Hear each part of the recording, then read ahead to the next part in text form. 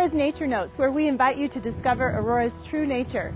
Today we're visiting the 200-acre Star K Ranch Open Space Park, where we're going to take a closer look at cottonwood trees. It's hard to miss a mature cottonwood tree. As Aurora's largest native tree, their deeply furrowed bark and large harp-shaped leaves are the signature of habitats graced by water. Their namesake comes from the cotton female trees produce, which is designed to help spread tiny seeds across the landscape. What is easy to miss is the life cottonwoods breathe into our local air. Powered by energy from the sun and water, cottonwood trees quietly bank carbon dioxide, turning it into cottonwood tree parts, which provide shade, food, and shelter for many. Sometimes signs of life can be scribbled in the cottonwood tree. This little sign of life right here is from a young beetle.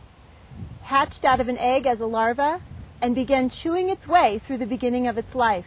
As it got larger and larger, you can see that the scribble mark gets wider and wider. And then the beetle spends the winter as a pupa, and the next year it hatches out and flies away. One great way to look for life in a cottonwood tree is to look for holes. This large hole, excavated by a northern flicker, is a great place for a woodpecker to raise a family. Looking further down the tree, you'll see that there are even smaller holes that indicate insects like beetles, wasps, and bees might also be raising a family in this cottonwood tree. Even dead cottonwood trees are full of life.